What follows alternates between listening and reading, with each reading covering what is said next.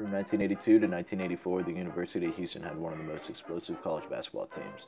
Coached by the legendary Guy V. Lewis, this team reached the Final Four of the NCAA basketball tournament 3 consecutive times. Led by Hakeem Olajuwon and Clyde Drexler, this high-flying team was known as the tallest fraternity in Texas, or Phi Slama Jama. The style of play was very fast-paced, with fast breaks and slam dunks. The style is now common in the NBA. Our own Houston Rockets employ this style today.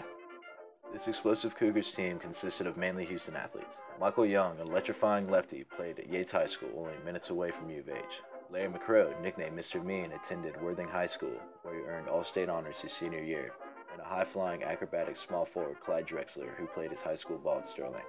But not all key players were from the Lone Star State. A 7-footer reigning from Nigeria named Hakeem Olajuwon anchored the defense, and Benny Anders out of Louisiana provided instant energy off the bench. At one point, 10 out of 14 players on the roster were Texans. This group was a nightmare for their competition. Coach Lewis employed a style of play that relied heavily on amazing athleticism, strong defense, and a very fast-paced style of play. Players would drive the lane to attempt to slam dunk whenever there was a chance. They would complete devastating dunks that you would only expect to see in the NBA. All the players on this team had great athletic abilities, which made up for their lack in fundamental skills. Many of them preferred dunking over traditional jump shots. Clyde Drexler even said, "Sure, 15-footers are fine, but I like to dunk."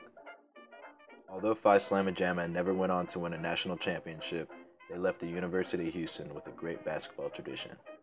This was more than just a team, they were brothers.